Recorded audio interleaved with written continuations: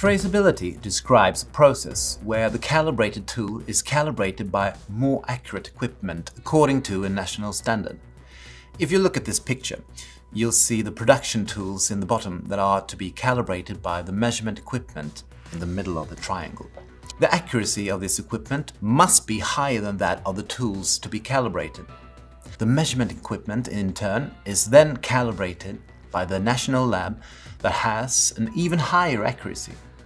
So, this chain of events provides us with what we call traceability of our results.